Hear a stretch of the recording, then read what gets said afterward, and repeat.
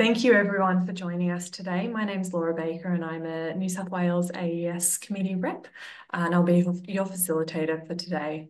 I'm also a principal consultant at Acel Allen Consulting, a national policy advisory and economic consulting firm where I specialise in evaluation. I've been reflecting this morning on the value of acknowledging country and the importance of this opportunity to do a few things. One is to set the intention that this is a respectful place that celebrates culture and diversity. To remind us of the history of First Nations peoples and cultures and their connections with lands, waters, skies and language. And to symbolise the other work that we do day to day in our lives to stand with First Nations peoples. I have the privilege of living and working on Gadigal country in Sydney, and I acknowledge both the traditional custodians of this land that I'm on, but also the many beautiful lands that you're joining from today. And welcome to any First Nations colleagues that are here, and thank you for sharing your wisdom and culture with us. Today's session will be an interactive panel discussion. We will have the opportunity to hear from 4 panel members on what culturally responsive evaluation and equitable means to them in the context of AI. The panel members will reflect on and discuss some key questions, and you'll have the opportunity to ask questions yourself. So please get your fingers into the chat and we'll monitor this throughout the session. Our esteemed panel members are Jory Hall, a professor at the University of Illinois, Chicago. Her work focuses on social inequalities and the overall rigour of social science research. She is also a partner and director at the Centre for Multicultural Policy and Program Evaluation, soon to be rebranded Justice, Equity, Diversity and Inclusion Consulting, or JEDI Consulting. Eva Sarr is an Indigenous Seri woman of Senegambia in West Africa. She is also a 6th-generation Australian woman of Indigenous, Celtic, Scottish and Irish descent based in Melbourne. Eva is the CEO and founding director of the Centre for Multicultural Policy and Program Evaluation and JEDI Consulting, which delivers and builds systems, capacity and capability in equity and cultural responsive evaluation practice and more. And Rula Talama, a doctorate graduate at the National Centre for Peace and Conflict Studies at Otago University and currently a lead advisor for the Ministry of Education in New Zealand.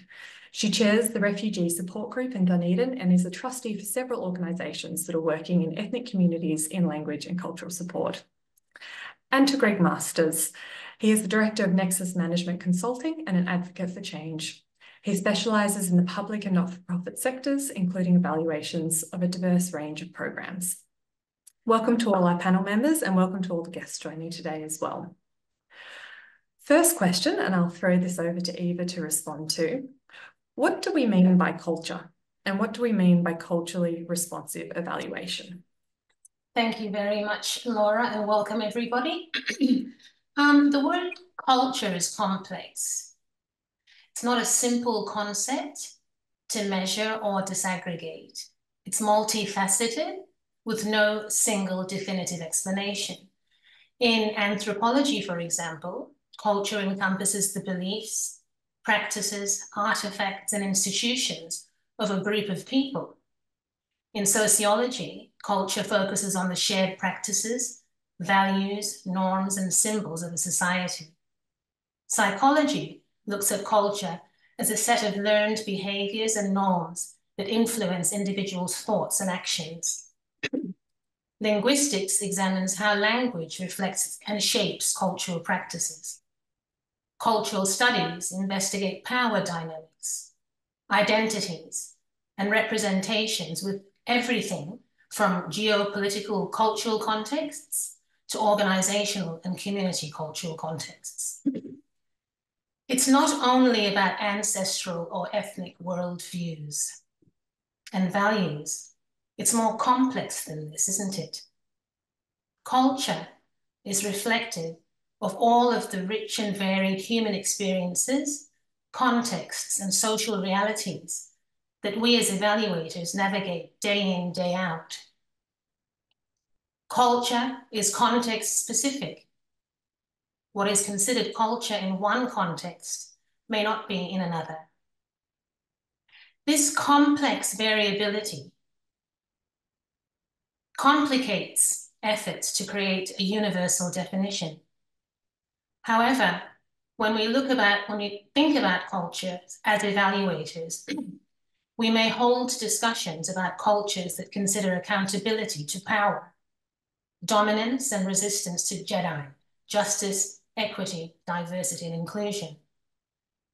Because cultural hegemony, subcultures, subversion, and countercultures can offer insight into how culture can be a site of conflict and negotiation when it comes to decision-making about who gets which program resources, why, and in which context. When we talk about culturally responsive evaluation then, I'd like to first acknowledge that it was first coined by the late Professor Stafford Hood, who is a prominent figure in the field of educational evaluation and assessment in the United States. Culturally responsive evaluation includes competence. Yes, it does. But it respectfully is not the same as cultural safety in terms of how our Australian First Nations friends and colleagues define it. Cultural competence, as very rightly described in Sharon Gulen and Kathleen Stacey's cultural safety framework, implies full competence of culture other than one's own. I reached out to Auntie Sharon Gulen, who is a Ngarrindjeri Nations elder of South Australia, as I thought through my response to this question. She gave me permission to say that she said, you can't apply cultural competence because there are so many different cultural practices among the various First Nations countries in Australia.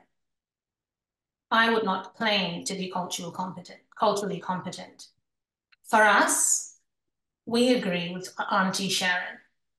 Cultural competence is not something that an evaluator can fully learn, even if they had the lived experience, because culture is so complex.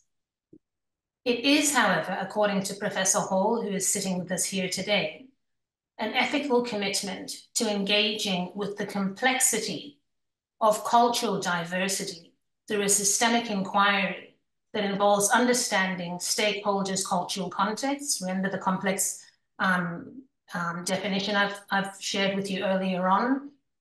Continuous self-reflection and recognizing the impacts of power and privilege. It emphasizes building trusting relationships, using culturally relevant theories, and prioritizing stakeholder well-being. Thanks, Eva. Just one more minute.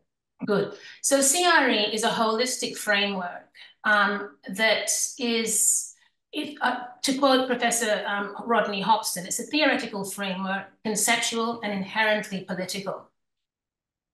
It is when you think about responsive evaluation, so we've defined culture, and then when you think about responsive, that term was actually coined by Robert Stake, and it fundamentally means to attend substantively and politically to issues of culture and minoritization.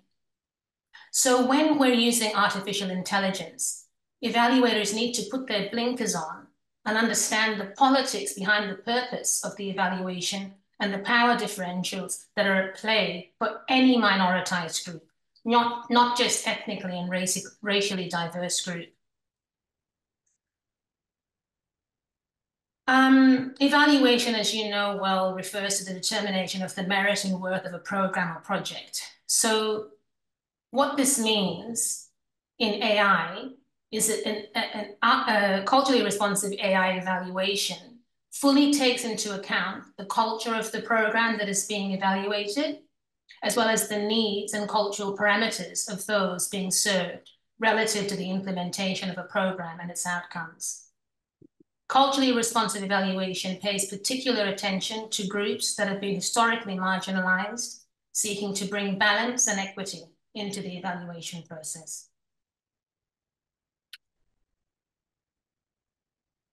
Great, thank you very much, Eva. Great conversation starter for this. I'll head over to the next question to Jory Hall. Why is it important to include design, implementation, and equity criteria for artificial intelligence? Yes, thank you. And Eva, thank you so much for that thorough explanation of culture and culturally responsive evaluation. I think that provides a good foundation to build on. So Eva kind of outlined a lot of the goals of culturally responsive evaluation. And I just want to go back and say, from my perspective, building on what Eva said, CRE, I call culturally responsive evaluation, CRE for short, has goals such as centering the community and its cultural context. As Eva said, it's about engaging power dynamics, because all of these things that CRE centers bleeds through all phases of the evaluation. It bleeds through phases of planning, preparation, developing the evaluation questions, collecting, analyzing data, and the dissemination phase, for example. So from a CRE perspective, then, this means that AI needs to be in service of the culturally responsive evaluation goals, in service of centering communities and their cultural context, in service of inclusion, diversity, and all of those things. So the question then becomes, to me, how can evaluators use AI to be in service to CRE goals? I think Ethan Mullock's principles might be helpful to use as criteria in this way. Mullock is an academic who studies innovation. I do not. Mullock is at the Wharton School at the University of Pennsylvania. And some of you may have already read his book, Co-Intelligence, Living and Working with AI. And Morton Mullock has 4 principles that I think are really helpful criteria that evaluators might be able to use when thinking about AI and its relevancy to evaluation. So the first principle that Mullock presents is principle 1, always invite AI to the table. By that, he means that AI should help you to do the things that you're already doing to conduct an evaluation anyway. Understanding, of course, the legal and ethical issues. Laurie Crawford, who presented earlier in a session, said something related to this principle when they encouraged us to practice, practice, practice prompts. So as we learned in previous sessions here, AI tools, there are so many, they're plentiful. I have personal experience with ChatGPT, so I'll stick to that because that's what I know. So the principle is to experiment. I think we as evaluators need to do that. So far, I have used ChatGPT as my personal editor.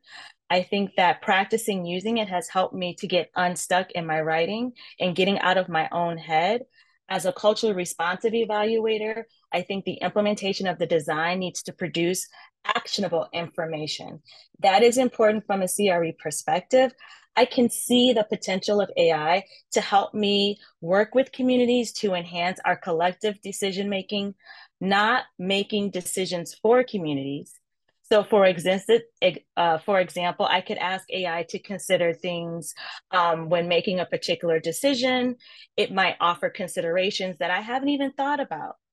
And as noted by the other presenters, AI can assist with co-constructing evaluation questions, data analysis, reporting, so on and so forth. It can even generate culturally responsive images when we disseminate to particular audiences, those kinds of things. So the point is, for now, you want to invite AI to the table as an assistant, but nothing more. It can be conceivably used for all phases of the evaluation, but as we know, there are no rule books on how to use AI. So experimentation is key for evaluators, I think. Principle 2 from Mullock's book talks about being the human in the loop. Here, Mullock is suggesting that AI does work best with humans. As of now, you need to be the human in the loop. You need to be the evaluator. This phrase is coming from early days of computing, and it's suggesting that we have to incorporate human judgment. Evaluator judgment and expertise is absolutely necessary. AI is not ethical. It does not know right from wrong. It doesn't know anything. So because it's not particularly ethical, you have to be there to make sure that what the outputs present to you are correct. From a culturally responsive evaluation perspective, this means that because equity is so important, you have to always check for hallucinations to make sure that the output aligns with equity goals of that particular community and is reflective of their values. Principle 3 has to do with treat AI like a person, but you need to tell it what kind of person it is. And I know this goes against thinking about AI as a human, but a lot of folks have been asking, because I heard them in previous sessions talk about, well, what are some tricks and things that we can use with prompts? And one of the things that Mullock suggests to do is give AI a persona. So from my perspective, if I'm a culturally responsive evaluator, I would tell AI, for as a prompt, I might say something like, act like a culturally responsive evaluator and suggest an evaluation design that might be responsive to Black communities living in Chicago, for example, given these following contextual factors, X, Y, and Z. So Mullock's point is yes, we don't want to think of AI as a person because that's very seductive and that could lead us down a slippery slope. But giving AI a persona, it could be your friend.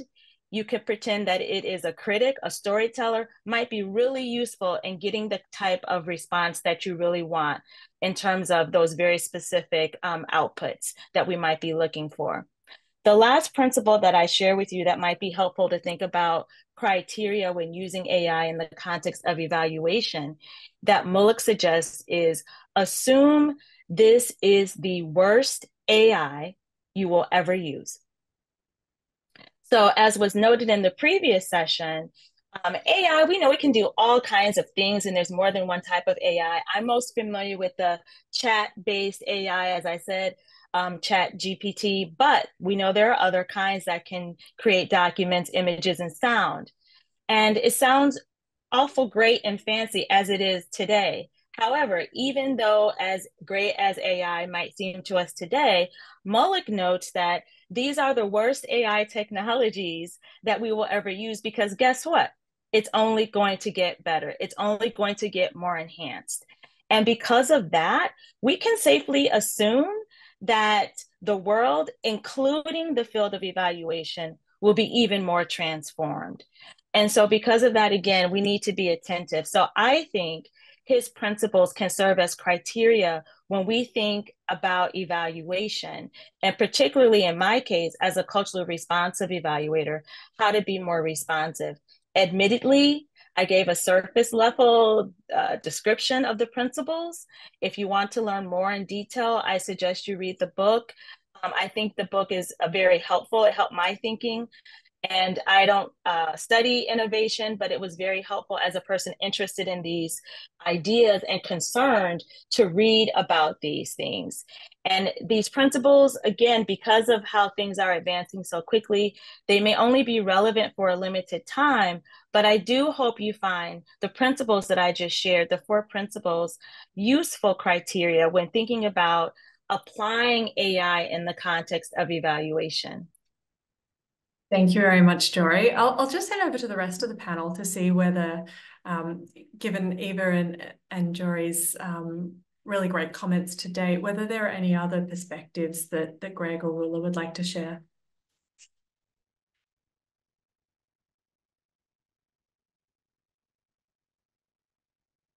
I guess one of the things that I would say, and I should preface my remarks by feeling today that one, I'm anything but an expert in AI, and I think even on Christie's survey yesterday, there wasn't a category which showed the low level of knowledge I have, and I'm surrounded by people who are experts in the topics that we're talking about. So I'm feeling privileged being here, and I'm coming very much at this as an evaluation practitioner and someone who is learning and have learned an enormous amount already in these sessions. But one of the things that strikes me about the concept of culturally responsive evaluation is also thinking about yourself as the evaluator and the culture that you bring to it, and in the broad sense that Eva suggested, not just necessarily from the ethnic or ancestry context, but your own training, upbringing, and the like. And for example, I was trained in psychology originally, went to psychology as a 17-year-old and went into a very particular brand of psychology. So behavioral, rats and stats, science, so-called scientific method, very technocratic, logical positivist approach. And I didn't know that that was what I'd entered. I was in that frame without knowing that there were a lot of other frames, which over time I've sort of accommodated, but I'm still bound by some of that initial training. And I think seems to me one of the aspects of being at least culturally sensitive, if that's the right term, about doing evaluation, is acknowledging that you bring your own baggage. You have your own cultural aspects to the way we do the work. And I might talk a bit more about that in a little while. If I may add, kia ora, everyone. Thank you. So just so we comment on that, from what I have seen in the literature, AI focuses on the processes, the implementation, the criteria. AI probably is less interested or probably have no interest in the human behind that, whether that's the subject of the evaluation itself or the outcome. The focus is on the process. So engage AI as it can in a fair process, but you have to be in control of what goes in and what goes out. And this will require for years to come the evaluators to engage with the AI developers in order to perfect that process. Thank you.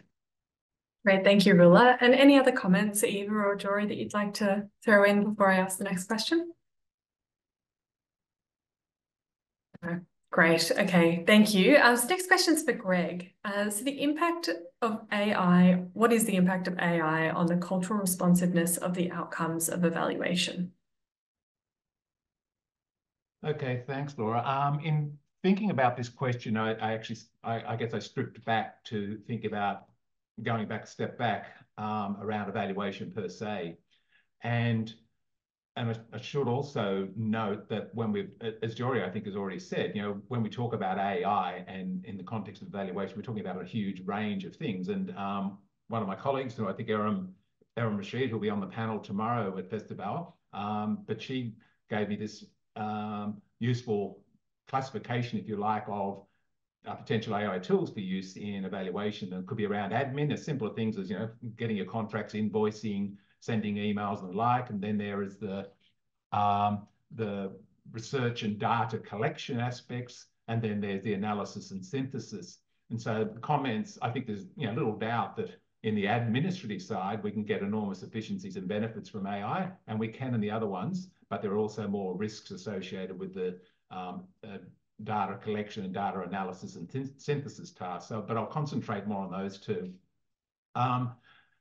I think going back to some of Eva's comments, evaluation, as we all know, is inherently a political activity, sometimes dressed up as a technical or a scientific activity, but questions about what's being evaluated, why evaluation is being commissioned, the questions that are being asked in evaluation, how the data are collected, who does it, are all inherently political questions which go to power imbalances and distribution of power and information and the like. And I learned this very early in my evaluation career. So one of my first ever evaluations, which it may not have been called that way back, when I was very young and very naive, was looking, and just very briefly, it involved looking at, I was working in community mental health services, and we pulled the records of people who'd recently been discharged from a psychiatric hospital in the area, and to see what proportion had actually been referred to the community mental health services in the area. And there was an expectation that people upon discharge would go to get picked up by the community mental health services. What I found was zero. There had actually been no referrals. And I stupidly and naively presented this information back to the two teams, who, I'm sure you're not surprised, received that information with a mixture of hostility, defensiveness, anger, and contempt towards me as this young smartass. And so why did that happen? Well, why it happened was I did a very poor piece of work. I walked in with my own set of assumptions, drawing a bit on what I'd come to say a bit earlier. I used data collection techniques. I didn't involve the people who were the evaluands. I've only recently come across that term again after a long time not using it.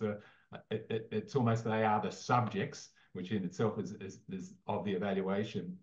But people working in those services weren't involved. They had no knowledge of even doing this piece of work, much less people who were in the hospitals and being discharged. So a little surprised that I got the sort of reaction I did. So what has all of that got to do with artificial intelligence, you might ask? And the quick answer is everything and nothing. In a sense, this is not there was no artificial intelligence involved in there at all. AI was absent from here. So what if we move forward and say, I'm doing this? Well, administratively, this would have been a much simpler piece of work. The data matching could have occurred. The administration of the project could have been done a lot quicker. However, if I still adopted the same methods that I did then, and the same general approach, I would still be in the same boat. And the result would have been the same. So and in some ways, what could have compounded that is the fact that, as Christy was saying yesterday, in contrast with automated decision-making tools, which have built in where you can actually explore the assumptions under which those decisions are made around whether you should get this insurance policy or not.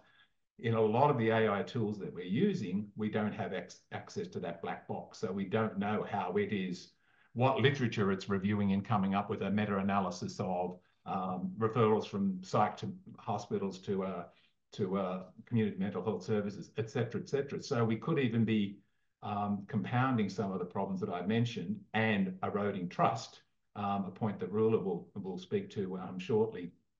So my not very revelatory conclusion, and remember, I'm positioning myself here as someone who is learning along the way, and the big lesson I've got, which Jory has again reinforced today, is let's get in there and get our hands dirty and try things. But my non-revelatory conclusion is that AI can be a force for good or bad, and we can actually use it to entrench power imbalances or reinforce those, or we can use it as a tool for empowerment and democratization and engagement. And in some ways, I guess that mirrors the experience with the internet, when we all saw the potential for it to do lots of good, which it's done, but also the potential has clearly evolved for it to do lots of harm, which it clearly has done as well. Thank you, Greg, and a lot of appreciation in the chat about sharing some of those lessons and those opportunities for growth as well. So thank you for that. I'll throw it over to the rest of the panel. Keen to hear any experiences that you've had with AI and how that's impacted the cultural responsiveness of the outcomes of evaluations that you've been involved in.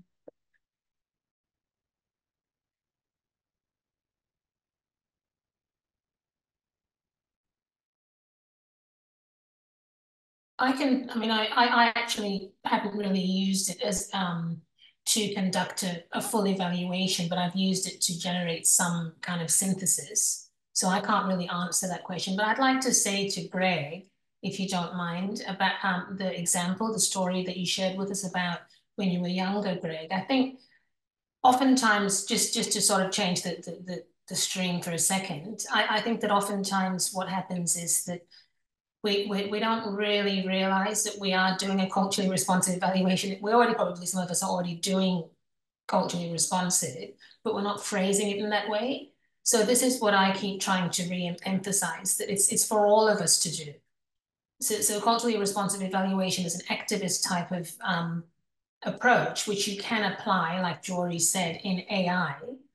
I think in your example, Greg, you said that the two organizations that was supposed to support the patient didn't talk to each other. That's a culture in and of itself. So in the report that you actually write, what we're saying is whether you generate the information from the AI or whether you do it with non-AI, what you're trying to do is to break down those structural organizational barriers on behalf of that patient who's stuck in the middle of the system, if that makes sense. So, but no, Laura, I haven't actually used it in a comprehensive way. I don't know about you, Jory. Have you? I'm beginning to use it in some phases in terms of thinking about, I'm searching for, I teach evaluation theory, just to be transparent, and I teach a lot of other courses too. And so because theory is so important to the work that I do, and there's CRE is open to many different kinds of culturally appropriate theories depending on the group that you're working with. The short version is AI helped me think about what theory might be most appropriate. It has helped me think about questions for protocols that I'm using, like for focus groups, for example, things of that nature. And so with each day that passes, I'm going through the phases slowly but surely. And so I have yet to discover all the different ways, but I'm excited about it, especially I would like to go into more arts-based evaluation. And so the images that AI can create seem very attractive to me in terms of telling AI to generate something that would be very specific to a community or to a group, or to bring some more life, if you will, to my reporting or ways of sharing information, if you will. And so I'm excited about the potential that it has, and cautious. So I'm cautiously optimistic, right? Mm-hmm. That's probably a good space to be in. Thank you for those thoughts. Rolla, I'll hand over to you now. How and should evaluation in AI incorporate considerations of trust and trustworthiness? Thank you, Laura. Kia ora, everyone. I acknowledge our mana whenua, kaitaho, where I stand here in Otipoti, Dunedin. Thank you for having me. I think I picked a very niche area about trust and trustworthiness in evaluation. She was quite excited. And for that exercise, I had to go and do some literature review and also maybe interrogate ChatGPT and see what they say about that, because my views were completely different. So let's delve in. So in evaluation, trust and trustworthiness are crucial concepts that impact the credibility, reliability, and integrity of the evaluation process and its outcomes.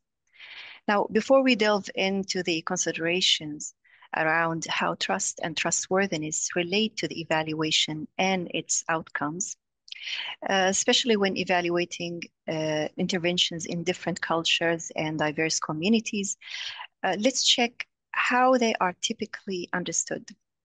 And allow me to put here the hat of the community impacted by the evaluation and the intervention. So trust in evaluation refers to confidence the stakeholders may have in three components.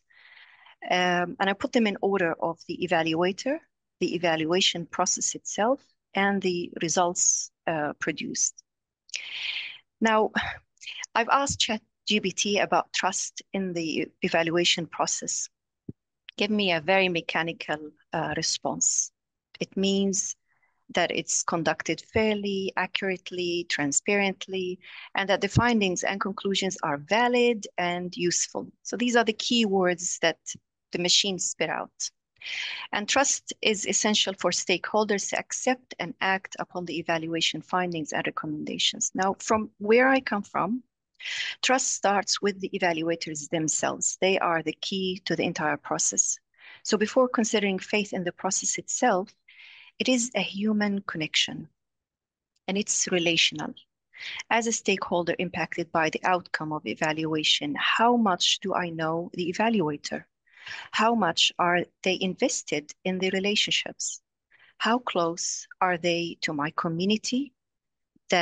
What is their intention in the evaluation from the start, aside from getting paid for the work, for the mahi? Do they understand how interventions can alienate some participants and include others? So for me, trust involves believing that the evaluators will devise a process that preserves the mana of the people, that is their sovereignty and agency during the process. Maintaining respect, guarding the information relayed to them, and closing the loop of feedback to reach a full circle that involves the stakeholders all the way. That's where trust can be maintained And that's also where trust can be eroded while using a machine. And trust also involves being assured that the outcome is more focused on mitigating harm, especially for vulnerable communities, and less about the concepts of objectivity in evaluation. The other concept that I've interrogated is the trustworthiness. And that in evaluation refers to the characteristics and practices that make an evaluation credible and reliable. Again, this is a concept that relies on an objective process in an increasingly and definitely a human subjective world. There are 4 dimensions that define trustworthiness, and I'll name them here and we can go back and discuss further. So for you in evaluation, that's the credibility, the dependability, the validity, and the transparency of the project or the process. Now, in an ideal world, ensuring trust and trustworthiness in evaluation requires careful attention to the methodological rigor, ethical conduct, the stakeholder engagement, and I cannot emphasize that enough, and how you communicate those findings. Evaluators must establish and maintain that credibility by adhering to professional standards and best practices, being transparent about their methods and limitations, and engaging stakeholders. Now, given that AI is increasingly incorporated in several domains and partially doing the work of the evaluators, how much trust can the stakeholders have in a system built on algorithms? And how much of that algorithm did not inherit biases from our day-to-day cultural misconceptions about the other? I am personally veering towards thinking that using AI can potentially make evaluation less trustworthy due to the inherent biases present in both the data used to train the AI models and also the algorithms behind that. And here's how. So there are a few points that I will speak to quite briefly. The biased data. So the AI systems will learn from our historical data, what we have been putting on the internet and in our research, and every resource that it has made available in modeling how AI can do the work for us. So that would reflect a lot of societal biases, inequalities. So one example, if the historical hiring data shows bias against a certain demographic or ethnic group, such biases can be perpetuated in AI-powered hiring systems, leading to unfair outcomes. And you can think of so many examples similar to that. Now, evaluators need to critically assess whether the training data used in the AI models is representative and unbiased, and definitely inclusive of who we are as a collective. On this note, I find that if AI to become part of evaluation, and it will become part of evaluation, evaluators must work closely now with AI developers to eliminate the inherent threat. So this might be a shift in what evaluators can do. Instead of evaluating in the traditional methods, traditional ways, they could also become trainers and engaged in developing these AI methods. And you can see from where I come from, we're not here debating whether AI will become part of the process or not. It will. The question is how, and how we can make it useful for us.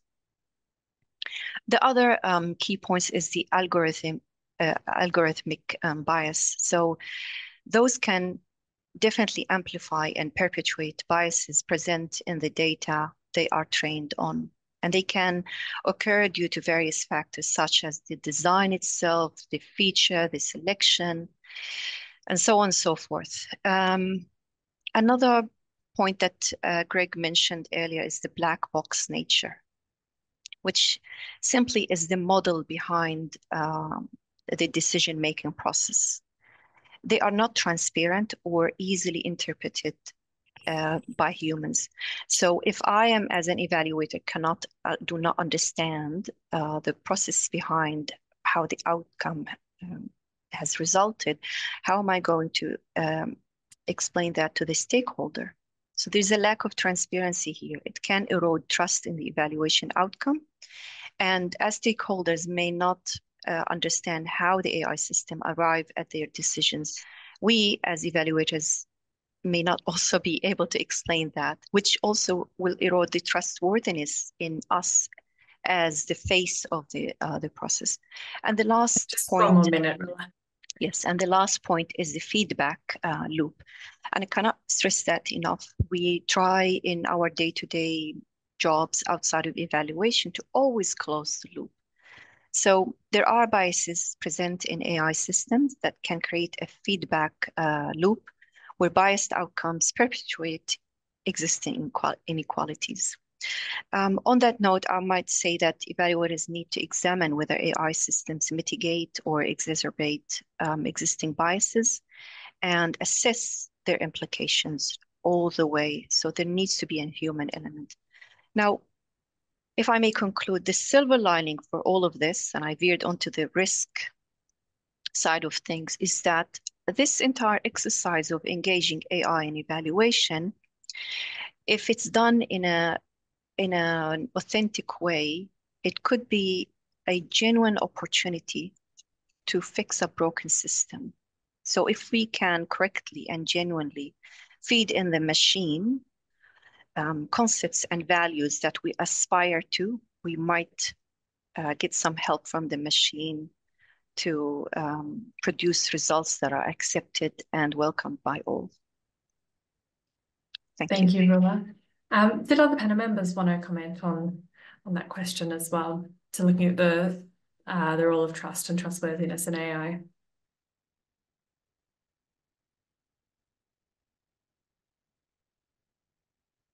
I guess I think that, you know, the framework and those three aspects there really are really useful to think about. And again, it makes me reflect on broader evaluation practices as much as it does around the use of AI in evaluation. My experience, sadly, has been, though, is that if we are talking about an inherently political activity, evaluation, and where we may be giving voice to those who don't have a voice and challenging power structures or the allocation of resources or whatever, inevitably there will be some potential losers who are previously the winners.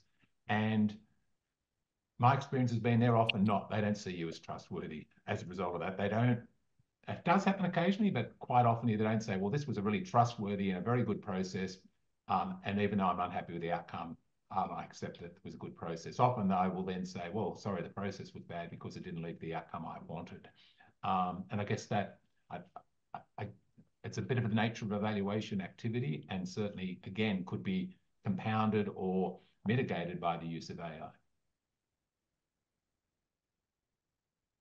Well, I just wanted to quickly add something that it was quite striking, the difference between Rula, what ChatGPT drives back the whole point that there isn't a human, you know, it really lacked it's technical, isn't it? Pulls together some buzzwords, but then, you know, the way that you reflect it, and like you said, you got it from literature as well.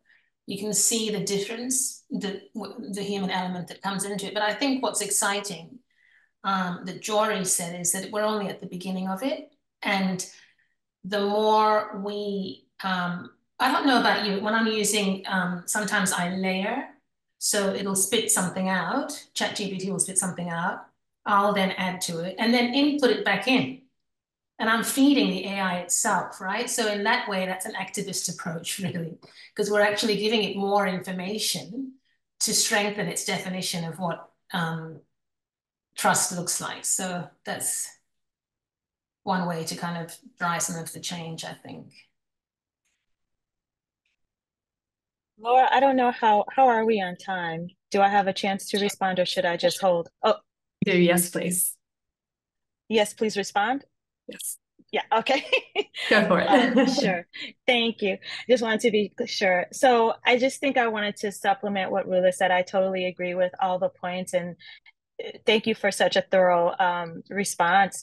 And the thing that I was thinking a lot about is I actually am working on a paper on trustworthiness. And it strikes me that given the political climate as an academic and an evaluator, I'm often pressured to show trustworthiness in my work, right? And so what ends up happening, what can happen, as other people have argued, not just myself, is that political pressure to publish or perish, for example, in my field, pushes me to think about trustworthiness as a procedure. I have to show triangulation, member checking, these kinds of things versus relationships.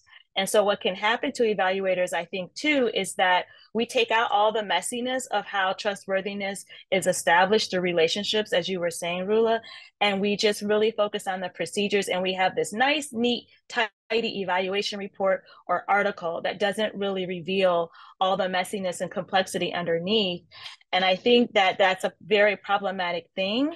And what people that I work with am calling for, and I think what AI will demand of us as evaluators, is to reimagine how we think about trustworthiness and how we disclose how we have used AI in the context of the evaluation. And that's a nod to some of the comments that I see in the chat here about should we mandate that evaluators disclose how they use AI tools, products, etc., in the process of evaluation. I would agree with that.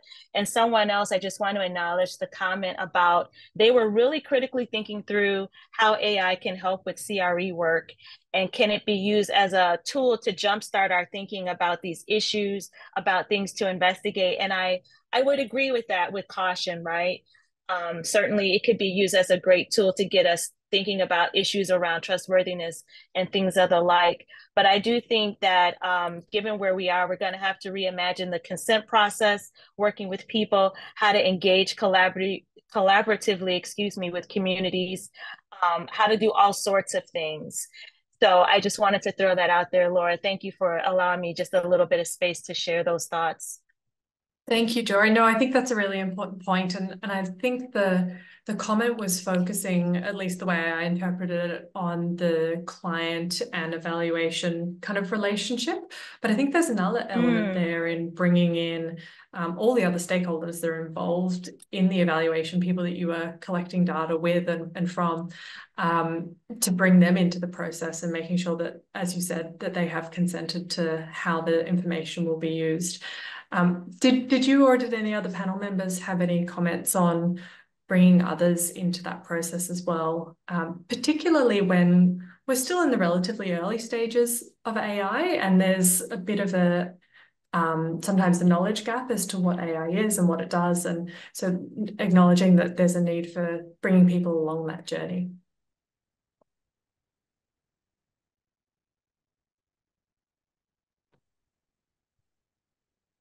If I may, just to reiterate probably a point I've alluded to, because I have been watching this, there are a lot of jobs advertised like on LinkedIn for people to go and test models of using AI in different fields, and evaluation will not be immune to that. And from working with small organizations here in Aotearoa, New Zealand, can see that for many in their 5-year strategic plan or 7-year strategic plan, people have accepted the fact that AI will be here in 5-7 years in a dominating what we do, probably eliminating some of the jobs or changing the nature we do some of those jobs. So again, it's not a matter of whether it's going to happen or not, but what our best opportunity starting yesterday and our second next best opportunity starting today to engage in remodeling and impacting the AI. So even if we don't have the technical expertise to do the AI modeling themselves, we need to offer our expertise as evaluators to engage and ensure that all of these biases and risks that we have or worries about AI will be eliminated.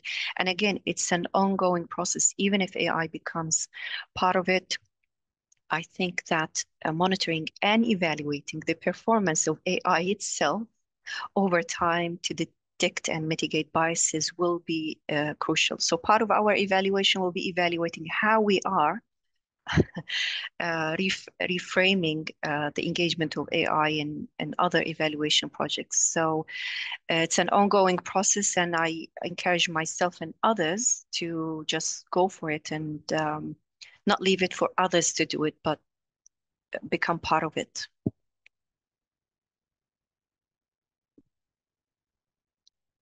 Especially to maintain cultural competency and culturally responsive evaluation. Thank you. Go ahead, Jory. Did you have anything else that you wanted to add, or Greg? I'm fine to move forward, Laura. Greg, do you have something to share? Look, I just reinforce the point Rula made there about the need. Seems ironic to say this, but as evaluators, I think we need to be evaluating the use of AI tools and whether, as to all the classic characteristics, reliability, validity, cultural responsiveness, etc., and not adopt them uncritically, which would be just bad evaluation practice anyhow. And there's a really interesting comment in the chat on that point as well about how important our roles are as evaluators in making sure that we do critically consider the information that we have. I'm keen to hear the panel's perspectives on how we know when we're being successful in that role. How do we know that we are critically considering and being culturally responsive in the evaluations that we conduct? I can jump in. I think, I mean, when we reach saturation and alignment with the stakeholders, so when you take the output from the actual AI and then take it to the people and say, does it reflect your reality? I think that's one way of judging success. I've just had a thought that's come out of my mind, so I'll brew that one for a minute and jump back in a second. I had another one, but maybe somebody else wants to add something. Eva, I agree with you. It's definitely while closing the loop, because the ultimate goal is to serve the community. We're not doing the evaluation for the sake of evaluation. It's for learning, for lessons learned, for improving our processes. But if our processes are causing harm or bringing people to the middle and pushing others and alienating them, we will only know when we get the feedback from the impacted or the evaluand, what do you call it, Craig? Evaluants, yeah. Yeah, it's definitely there. And we may or may not reach that stage. Rula. Yeah, go ahead. No, I just said we may or we may not reach that stage of knowing that, yeah, we've succeeded. Go ahead.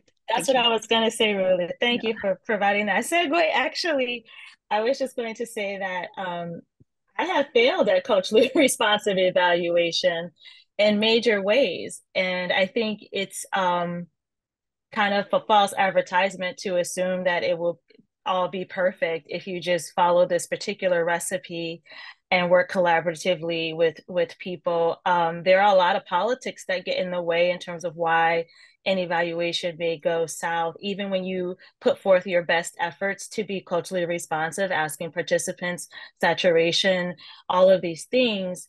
And I wrote about the piece because I think that's something important for us to keep in mind, that these things that we talk about are aspirational.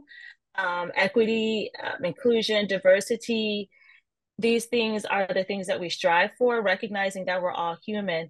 The other thing I would like to say, kind of provocatively, just to stir the pot a bit, is to say that AI is getting a bad rap, I know, because of all the biases that it's trained on, and rightly so. But also, I just think that it's interesting, to me anyway, that in my limited thinking on this, like Greg, I'm not an expert, but I don't think AI necessarily, it's faster, which is dangerous, as someone noted in the chat, in terms of the biases that it can present to us very confidently. But I don't think, it's not like humans aren't biased. Like, we're acting, I feel like in a way we're acting as if when we work with humans, we're working with perfect people who are not biased, right? And so, and the AI is presenting all of this bias. I know that we don't mean it that way, but it can sound that way. And I'm poking a little bit, but just to remind us that the very people that we work with, communities, evaluators, we're all holding, as Greg said, this baggage.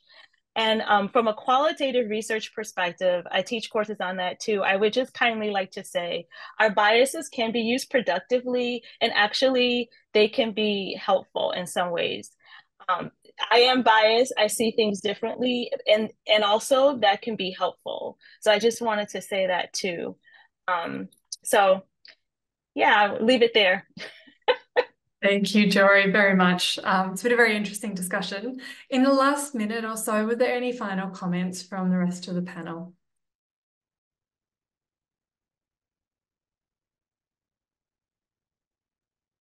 I like Rula's comment there. AI is an organized mirror of us. I think that's cool. No, of some of us, Rula, of some of us. The collective us. Thank you. Thank you, everyone. Well, with that, we'll draw this session to a close and let people get back to their days or stay on for the next session, which I strongly encourage you to do. Before we leave, thank you very much to all of our panel, Jory Hall, Eva Saar, Rula Talama, and Greg Masters. Nicholas Leask has been working in the ICT domain for over 30 years and in ICT procurement for over 20. He's been involved in helping customers understand and implement every major business technology innovation we have come to rely on, including office automation, document and records management, enterprise resource planning, web, energy markets, immunogenetics, information and cybersecurity, and artificial intelligence. I'm very proud that I said all of those things without stumbling. He enjoys working with customers to understand their needs and transform business operations using ICT as an enabler. And today, Nicholas is going to speak to us about the organizational application of AI, including challenges, strengths, and opportunities. Over to you, Nicholas. Thanks, Molly. Can I just get a quick thumbs up? People can hear me okay? Awesome. Thanks, everyone. Couple of caveats. I've got a lot of content in here and I'm not going to necessarily be able to get to it all, so I will move quite quickly, but the idea is that hopefully we'll be able to share the slide deck. It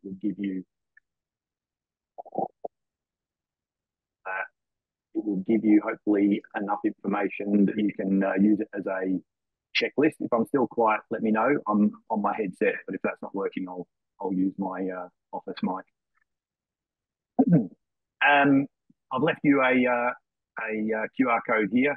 It's a great video to watch if you want to see where AI might be going. This is a combination of Figure One's robotics and OpenAI demonstrating speech-to-speech reasoning and environmental awareness. So today I'm going to talk about really these 5 kind of topic areas, and then hopefully have some room for a bit of QA at the end.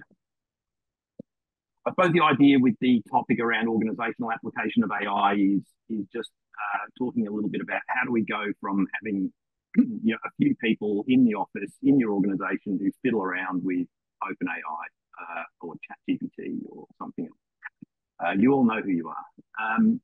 But how do we take that further to becoming something that's actually embedded in an organisation, something that has corporate enterprise level coverage and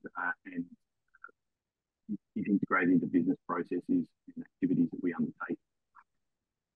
So I'm going to start with a little bit of a primer, talk a bit about understanding AI capabilities, talk about some challenges and opportunities, and then cover off some of the considerations that you might want to think about when moving it into your enterprise. And then if there's time at the end, there's a few examples that we can talk to. So starting off, just a little bit about artificial intelligence. What is it even? This is quite a confusing topic, I think, and part of that has to do with the fact that this is a dynamic and developing environment. Literally from the point in time when I started writing this presentation 3-4 weeks ago or so, stuff changed. And Sorry, changed Nicholas. my presentation. Yeah. Sorry, I'm going to interrupt you really quickly. It does sound like people are having a bit of trouble with the audio. So maybe if you could change, that would be awesome. Is that any better? That's way better. That's amazing. Thank you. All right. The AirPods going away.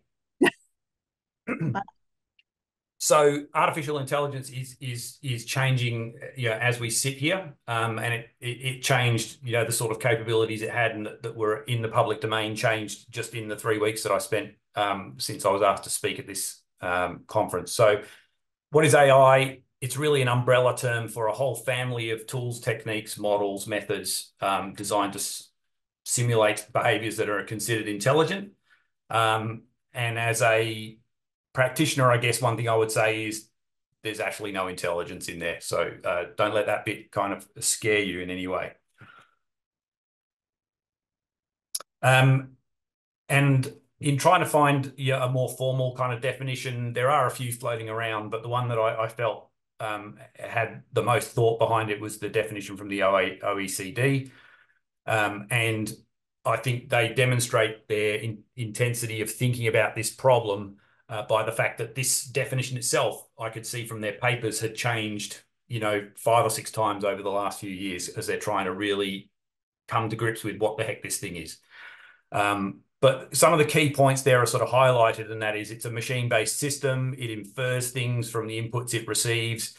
It generates predictions, content recommendations, or generations that can influence physical or virtual environments. And I think that's kind of really important. And that's one of the areas that it differs from other types of systems. And there are lots of different AI systems that operate at all sorts of different levels of autonomy and adaptiveness. I thought it was useful. One of the things I've been looking for a while is a bit of a model that kind of says, how do I think about the whole domain of artificial intelligence? Because people talk about deep learning and they talk about neural networks and they talk about machine learning and they talk about all these different terms. And I didn't really find a strong way to be able to structure those to say, this is the whole world of AI. It all fits in here somewhere and here's how it kind of breaks down a bit. But here's a model that I adopted from some MIT research that I think is not a bad starting point. And it really splits the whole world into 2 domains, the symbolic approach and the statistical approach. It would be my experience that the symbolic approach has been around for a long time, and we might not have previously called it AI. And even now, we probably might not call some of those techniques AI. We might say, oh, they're very basic, techniques, but this gives us a way of kind of framing that whole thing. What's really interesting, though, is all the stuff on the right, the statistical approaches, the machine learning, the neural networks, the deep neural networks, the large language models, all of that kind of stuff. That's where everything's happening right now. And some examples here on the symbolic approach side, we have things like expert systems and decision trees and semantics and planning and scheduling type models. Expert systems are, for example, the sort of thing that someone on a call center might step through to get you a home loan. That the system is guiding you through all the processes and making sure you don't forget what needs to come next and helping you make decisions so that every customer gets treated, equally and in a sufficiently rigorous manner. And that sort of stuff's been around, like even I remember probably a project I worked on in 1991. At the Australian Bureau of Statistics, we were dealing with expert systems. So it's been around for a long time. And then there's all this crazy new stuff that's happening on the right-hand side, natural language processing, generative systems, predictive recommendations, all that sort of thing. And I suppose I tried to sort of go like, what is the really big difference between these 2 domains in a really simple sense? And I came up with these 2 ideas. And that is really on the symbolic side, it's very model driven and very procedurally driven. So, things happen one thing after another. If you put the same things into a symbolic approach type process, you'll get the same sort of outcomes. Whereas on the statistical side, it's very data driven and it's based on probabilities. So it gives you a probabilistic type of outcome, and that can give you all sorts of different outcomes. Everyone will have noticed that if 3 different people ask an AI or a large language model the same question, you don't all get the same answer exactly. Now, I I thought I'd just try and clear up a little bit about the mystery of like, how do you create an AI? And I think this is really interesting, particularly interesting. I've used this in some other presentations, but I think this is particularly interesting for evaluators because as I thought through this again, in the context of what you do, I thought evaluators are just uniquely and specifically perhaps well positioned to deal with AI because you're always looking at how does it work, why does it work, is it doing what I want, all that sort of thing. And that is sort of somewhat inherent to the way that AI works. So just walking through it kind of reasonably quickly, you need a whole lot of data. That's one of the key kind of inputs. You need to create it or collect it or synthesize it. And you need to use that to create a subset or a set of data that you're going to use for training. And you might put that data into the AI and get it to do things. Then you'll check what it does. You'll correct it where it's right, where it's wrong, and then you'll reprocess that. So it kind of goes through this process where you're feeding the data into the AI model. You're then saying, no, that's not right, that's not right, that's not right. Refeeding the corrections and the new data back in, and you're cycling it around. And basically, you're aiming to get to this point where the AI is producing what you would be able to measure as the right sort of responses, so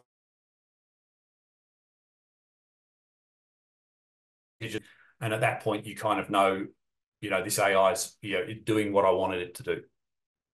And that's the validation process. So best practice here is that you're testing it on potentially some of the data you created or collected right at the beginning, but data that the AI has never seen before. So you actually have sort of hived it away in the process so that you're then testing on scenarios, on data, on information it's never seen to make sure that it's actually still able to produce the outcome you want in a brand new kind of situation. And often that validation will be done by different people or different teams to make sure it's really independent. And then you kind of move out of that training mode into the use mode.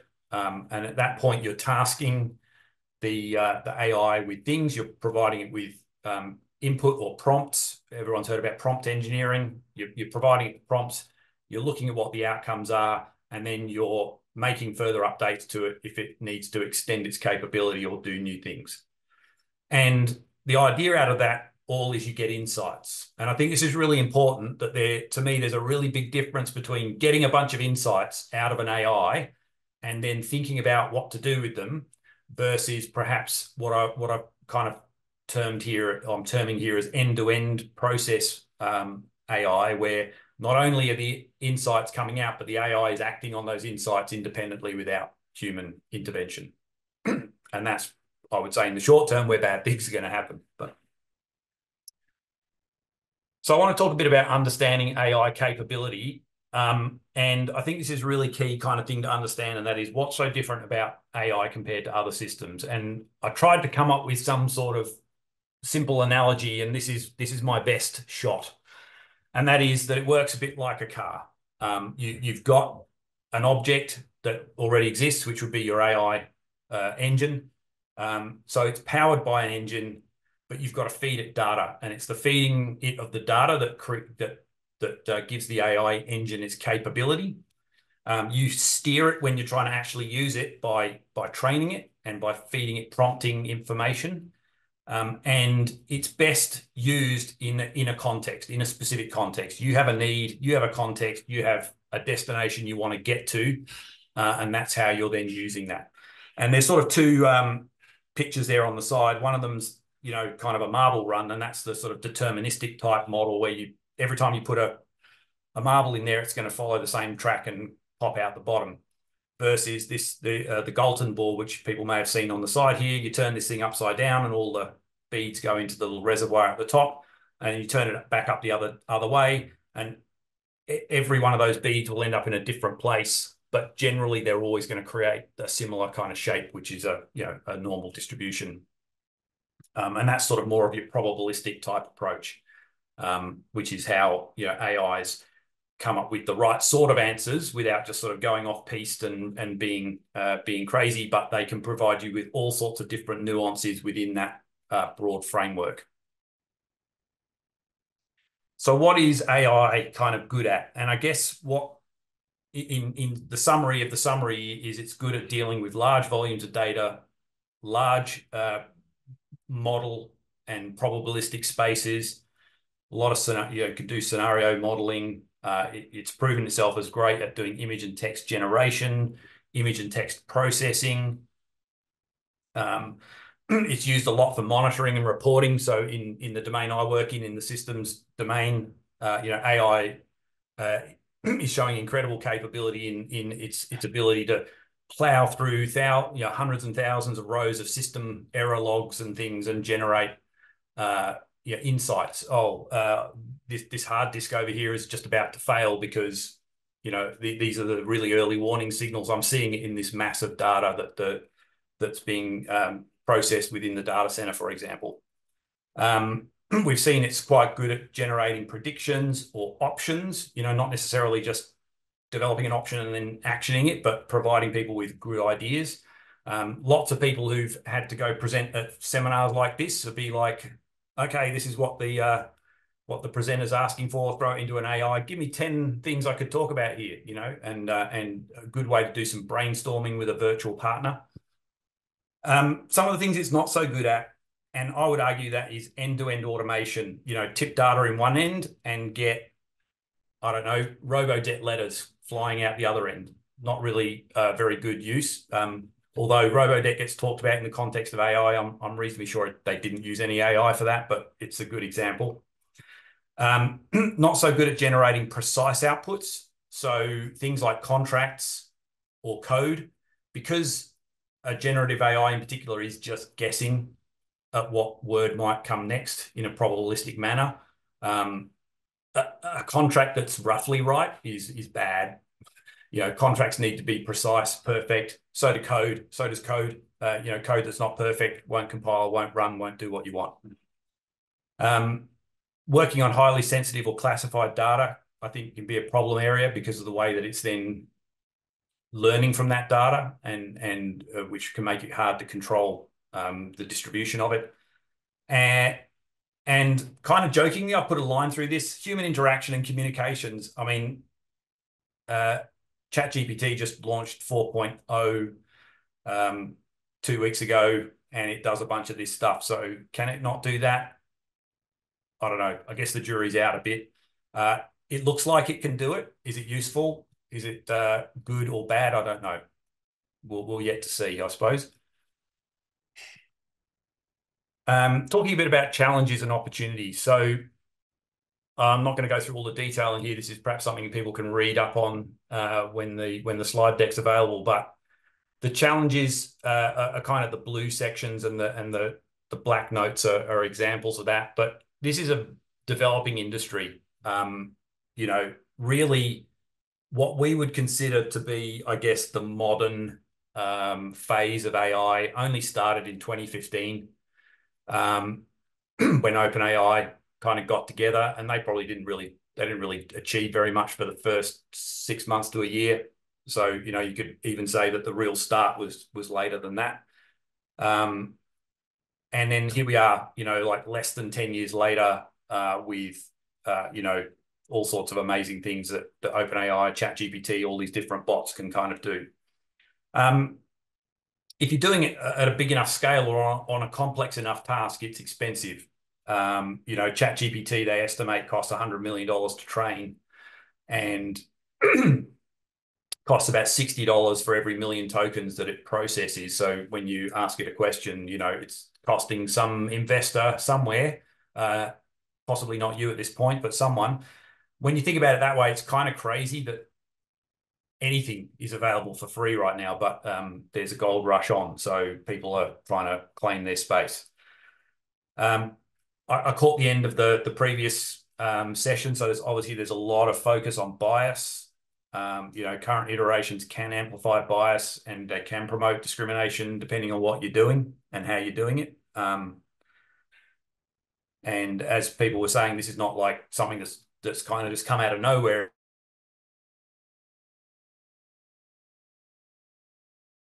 The bots have been trained on, which is, the last 20 years of internet history, and that includes an awful lot of bias, discrimination, and all that sort of stuff.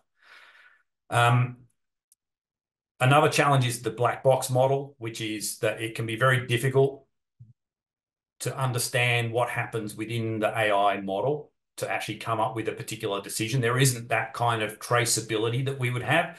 So if you think about an expert system or a decision tree, you know, you can easily store data about every step that was taken in any given decision tree to come up with an outcome.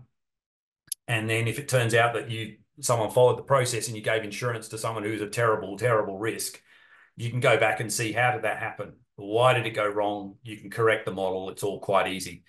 But with a lot of these, particularly the neural networks and deep neural networks, it's very difficult to actually understand exactly how the AI came to a particular decision. So tracing back, if it was, you know, just pour a bunch of financial data in one end and the AI tells you whether someone should get insurance or not, it says yes, it says no. You don't really know how it came to that conclusion. There are ways of dealing with that, but it's very complex, and we're not that great at it right now. Fraud, I think everyone's read or heard about some kind of fraudulent use of AI. And there's sort of two aspects to that. One is just accelerating the speed at which fraudsters can actually perpetrate fraud right now. And the other big category is fraud that could never have been perpetuated previously, but now can because of AI. So things like, you know, the ability to mimic someone's voice. So, hey, if you're using your voice to authenticate yourself with the ATO when you call them up, you know, how long is that going to last for? Because it's very vulnerable now because of the capabilities of AI. And then data and security. There's a ton of data involved in this. There's all the training data, there's all the prompting data, there's all the outputs data, and there's plenty of examples of organizations that have put data into an AI and then had it turn up in other places that they weren't expecting. Sorry, just give me one sec.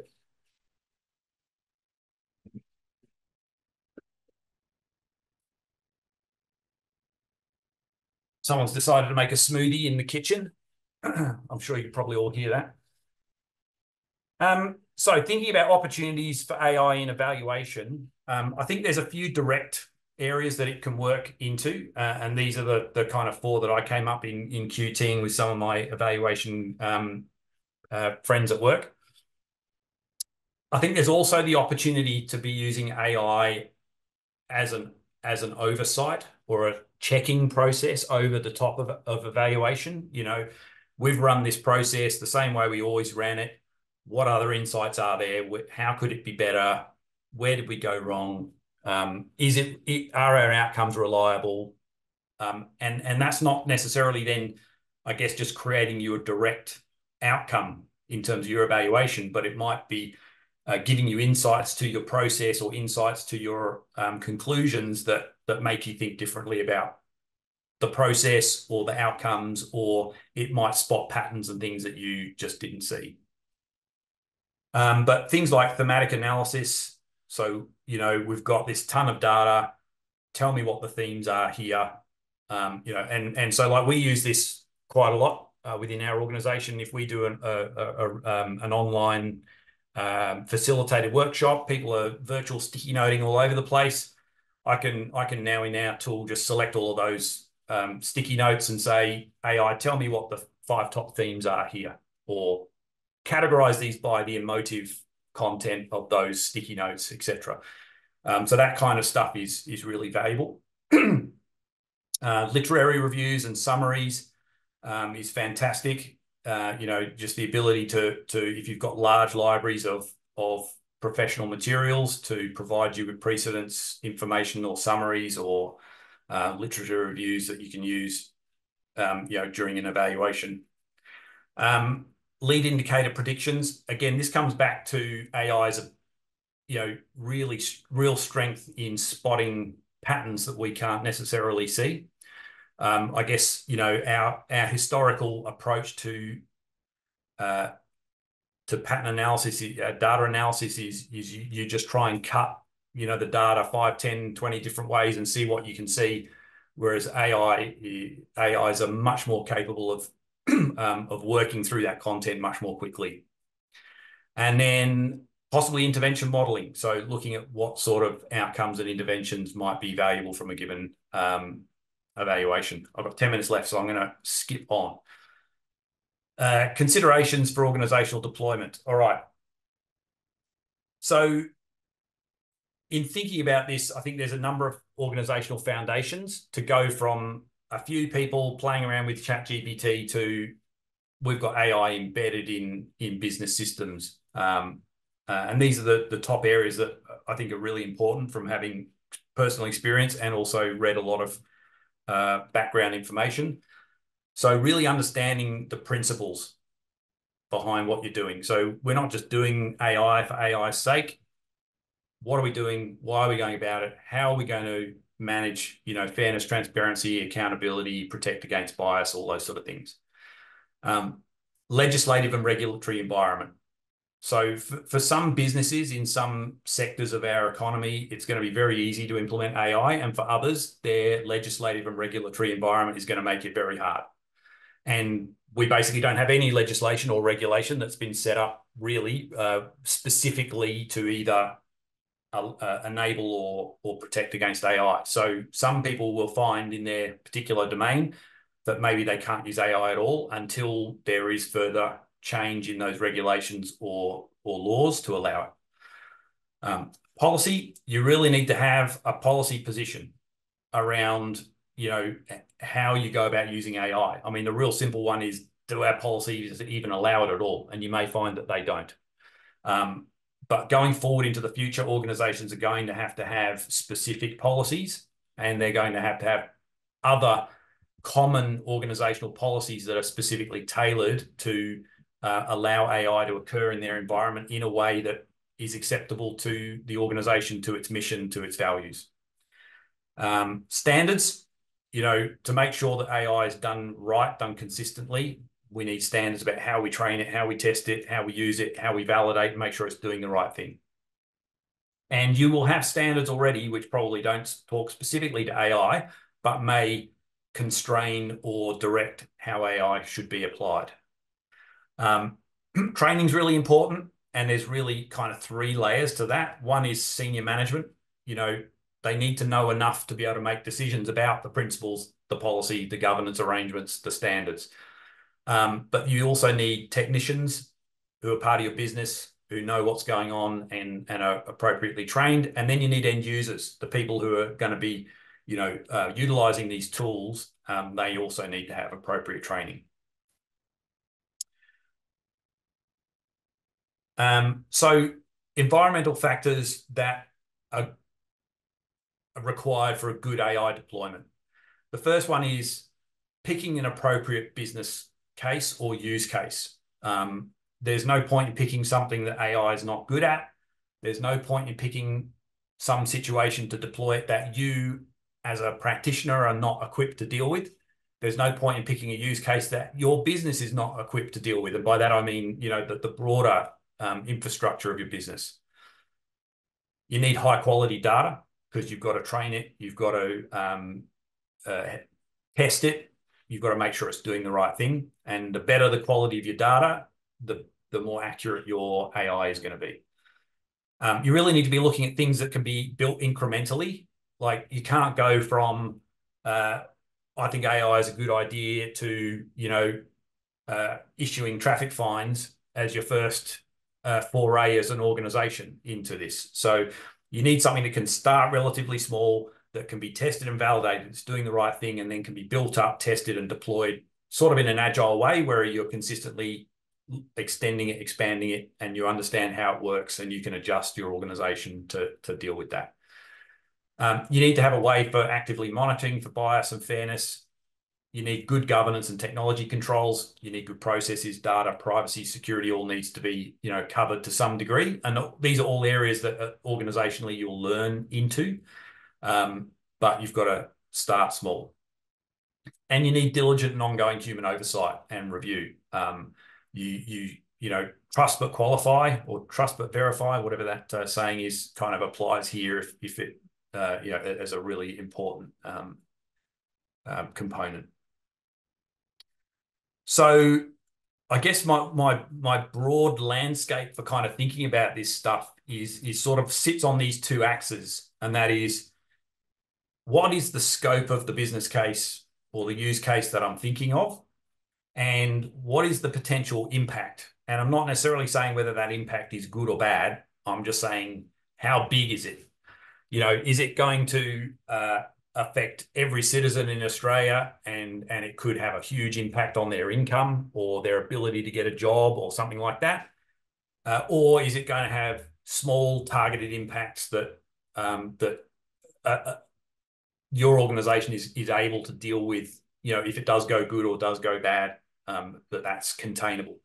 And then your scope is, you don't necessarily want to be starting off with something that's going to deal with an entire end-to-end business process. You might want to be looking at, you know, small components of a business process. Look at those bits that are part of an existing process where there's a step or so which is very complicated, and where an AI is strong, and you can deploy an AI just into that very specific component, and again, learn and test and understand how it works. And then you can start to, as you know how this stuff actually is operating in that context, start to expand the remit, maybe extend the scope, or move it into higher impact customer domains.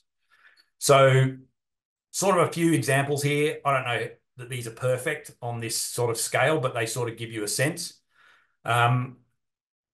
You know, very low impact, very targeted type things. You know, I've got an AI doing my antivirus scanning, all the way through to very broad scope, very high impact. I've got autonomous vehicles. You know, that's sort of maybe the two ends of the spectrum. I've got two items that are sort of highlighted here, the purple one and the green one, and I suppose those sort of demonstrate perhaps some ideas where you start relatively small, like license plate recognition, and then, but there is you can then expand that out. So as you become more competent, maybe that might expand out into issuing parking infringements.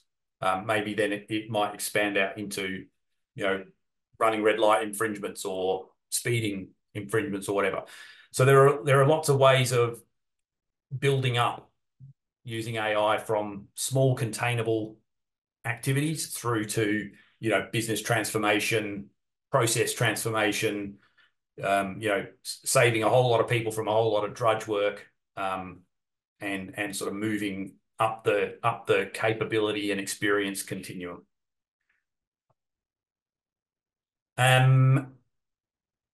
So one of the things that I found along the way, and this is sort of a watch this space, I think, is the OECD AI classification model. And they're trying to come up with a way of being able to understand and classify and score how good or how bad or how useful an AI system is. And they've done a lot of work, but they haven't published their full model yet. But they have started to publish the basis of some of their model. And that is, they've got this great breakdown here of what they see as the 4 key areas of their AI system.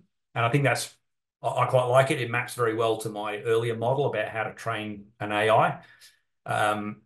And you can sort of match those two things together. But they're saying, look, there's really these 4 areas that you need to be looking at when you're considering whether an AI is good for a particular use case, or whether a particular AI is good for your organization. And that is context, data and input, AI model, and the task and output. What they have developed so far is this broad level model. And they've also developed a bunch of principles for AI. They had 2 categories of that, one organizational category and one a policy category. Their policy stuff's pretty much sort of aimed at nation states, but their AI principles, I think, are really strong and quite useful. So where you've got to look at potentially developing principles for your own use of AI in an organization, I think their starting point, their framework is a really strong one. So watch this space if you're interested in how to better understand AI, how to classify it, how to think about what AIs are going to be good for you or not. I'm certainly very excited to see what these guys eventually publish. I think I'm kind of out of time right now.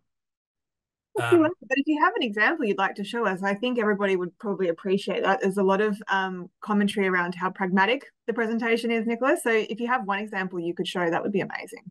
Sure. So, I mean, I've put up a few examples here, which are ones that our organisation or practitioners within our business have been involved in. And these first two are quite closely linked because I think these two organisations worked together, or our practitioners work with them both. But this is an example. Let's take the Revenue New South Wales example. And the issue was, that there are various things that people might do that might result in them getting a fine because they're not following the law. And they had this issue where, there were a bunch of people who would continuously be kind of pinged for not following the law because they just didn't have a lot of money and had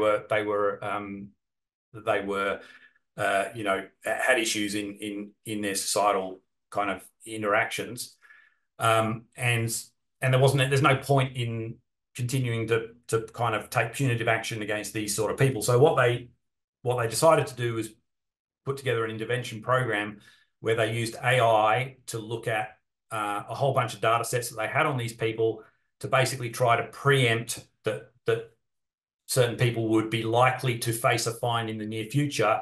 And then they would identify those people and start to look at whether they put them into some sort of intervention kind of program that they could get ahead of, so that they're helping those people to avoid it rather than just continuously issuing fines and then dealing with the fact that they'll never get paid and it just makes everybody's life hell, etc. And they built this as an in-house solution, which was one of their early forays. And so following a lot of the principles and things that we talked about, they started really small. They started with a bunch of open source tools. They kind of stitched them together and wrote the code that kind of made it work. And they slowly then built it up to test whether it was viable, whether it could do what they wanted, etc.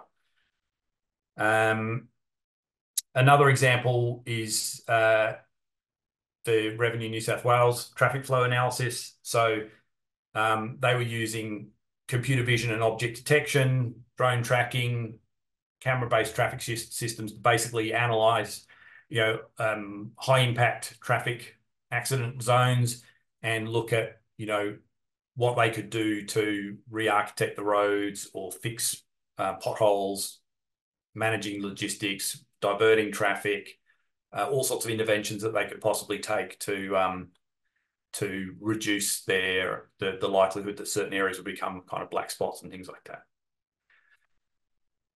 Awesome, Nicholas. Thank you. Really fantastic examples. And actually, we had Nat in the chat ask a question of, can you share any examples, good, not so good, of where AI has been used in evaluation for government, particularly in relation to efficiency of data collection or analysis.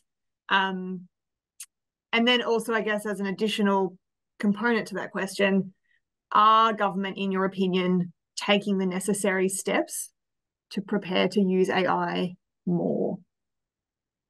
So on the first point, I don't have any examples. We did do a whole lot of running around to try and see, where we had specific insights of AI use in evaluation, and we didn't have any specifically. But I think it is an area where there's a lot of opportunity. And I'm not particularly pro AI or against AI. I'm sort of hedging my bets. There's clearly a lot of advantage here, but I'm certainly not a, apply AI to everything kind of person. But I think there is a lot of heavy data lifting within the evaluation practice community. And I think the ability to do the sort of work you would do and then also feed similar data through an AI, perhaps in a parallel kind of process as a way of checking what work you've done or looking for other opportunities or other insights into the data that you're working with, is huge, because you can get a whole pile of observations or outputs or potential insights and just go, nah, like this AI has totally got the wrong end of this stick, just throw that away. Or, wow, it has spotted this pattern, and we would never have looked at it. I mean, one of the examples I like to give people is if I go back here, back in 2019, no one will have heard of this. I'm a fan. No one else will have heard of it, but there's a video game called Dota. It's one of the largest competitive sports in the world. The last World Championships, the prize pool was 45 million American dollars for the teams playing, and the winning team took away half of that, a third of that pool. It's one of the biggest games on the planet. But one of the very first public things that OpenAI did was they taught the AI to play this game, and it's super complicated. There's 5 characters per side. The games run typically for 45 minutes to an hour and a half, or hour, let's say, and hugely complex. Eventually, they got the game's AI to the point where it could pretty much beat any professional team in the world with a selected pool of only, like, out of 100 characters, it could play 20, and if it played those 20, it would pretty much win every game. What was interesting, though, was people watched the games, analysts and players watched the games, and they watched what these AI bots did, and they said, we never do that. We don't understand why the AI is doing that. Why are they doing that and winning? It makes no sense. Like, we've ruled this strategy out years ago. And so they gained all these insights into how the bot played. And the bot learned from just playing the game, hundreds and thousands and millions of iterations, until it found all these strategies that human players and human coaches had never ever considered before. So there's that opportunity potentially for insights that humans, because we're also biased or we work in certain ways, might never spot. Yeah, thanks, David. Good to have another Dota fan. You've got a buddy in the chat. Thanks, I have a question from Jennifer, and I think this is something that a lot of people are quite interested in. Certainly for me, I work for a specialist family violence and sexual assault organization, so sort of privacy and local data storage is really important. So the question is, are there any AI that can be downloaded as local instances that is allowing data to be stored locally? Yeah. So, I mean, this is definitely one of the futures of AI, not necessarily the future, but a future. So I think at this point in time, there's a couple of very specific examples of this. I mean, one is, for example, if you look at Copilot, Microsoft's implementation, it does a couple of things. So it has its main large language model, which runs kind of centrally, but then every tenant every organization who has their own Microsoft deployment, it maintains its own local data set, which is based on what it knows about you and your organization. So it's read all your SharePoint documents, it's read all your emails, it's read all your to-do lists, etc. But that data set stays local to your Microsoft instance and doesn't go outside the organization. And then also when I, as an individual, ask Copilot a question or ask it to do something, it knows out of that local store of information that it has about my business, it knows what documents I have access to and which documents I don't. So it will only include components of that I have access to as an individual. And it will, whilst it leverages the central AI to help answer the question and do some of the, the really heavy lifting around the large language model, the data largely remains within my business. The central AI is never trained or never learns from your local data set.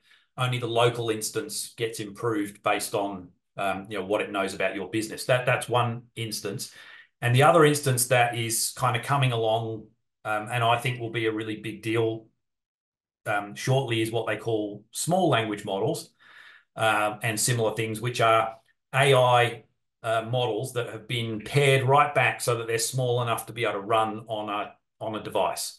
And people may or may not know it, but I don't know if the camera's going to focus, but all your Apple devices have a very, very capable AI hardware built in, specifically designed for running AI and large language models or language models and things like that. And so Apple and Microsoft and some other researchers are starting to release small versions of other existing AIs so that they can run on your local device. And I think that, and Apple, I think, released 8 of their small language models or small AI models as open source about a month ago. And I think that sort of personalized AI will become a big thing. So running it on the local device where it knows all of your local information and can be heavily personalized for you. If you think about Apple's big value proposition, their big value proposition is protecting your privacy. I personally think that's probably one of the reasons why they're a bit behind on the AI race at the moment, because I think they recognize that where development's going right now doesn't match their model of protecting your privacy. And so they're sort of hopefully keeping their powder dry or developing the whole AI kind of construct in a bit of a different direction. And I'm kind of excited to see what they can do when they're actually running AI on my thing. They do it now. Like if you've seen, you can open up your photos and just select, and it'll do an auto select of just a part of the photo, the person or the car or whatever the object is in the thing, and you drag that off. That's all done by AI and what have you. But I think they'll be expanding that, I hope, into other really clever, unique areas. Awesome. Thank you. Great answer.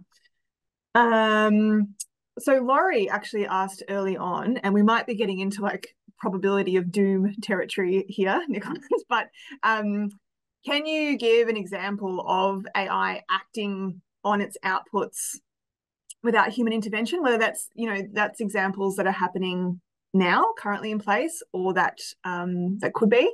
And actually, Emma gave an example from a Harvard Business Review piece around AI, not just interviewing applicants, but then also recommending who should be considered for the job. So I suppose that's possibly what you're talking about. I don't know. I suppose that's pretty close. I would say the end-to-end version of that is that you just get sent a signed contract and the person turns up tomorrow morning. Like maybe that's the possibility. I mean, at the very least, in that process that you described, you're getting a recommendation from an AI, and then you're still having to make some sort of human decision about whether this person's really, the right person for the job or not. So I suppose there are some elements of that use case that's a bit creepy. But I would say ultimately there is a human intervention there. You're gonna get, I don't know, like 1,000 applicants at the start of the funnel, and then you're going to get a very small handful of them that are like recommended by AI for the job. But then you've still got to look at them, read them, perhaps give them a call, make a decision, whatever. So I'd say maybe that's not too scary. Do you have a scary example? Well, we all know how much we hate interviews and hiring people, right? I don't know. It's a tough gig. Do you have any scary examples, though, Nicholas? Look, I think there's stuff probably going on that we just don't know about. I think that like this is a gold rush kind of scenario, similar to, the social media rush and the web rush of the 2000s, all that sort of thing. So there's probably stuff going on that we just don't know about. I think the fraud kind of angle is what is really obviously very problematic, and that is the ability for AI to generate, fraud scenarios, and to then generate, if you think about phishing emails that you get, the ability of an AI to generate phishing emails that are just so convincing that can be totally personalized. We'd call that spear phishing. You're trying to hit the CFO and get them to transfer money. The ability to tailor that really specifically for that individual based on what you know about them from their LinkedIn profile and their posts on Reddit or whatever is pretty scary. But then further than that, the ability for them to mimic voices and faces and things like that. There have been instances in the US of,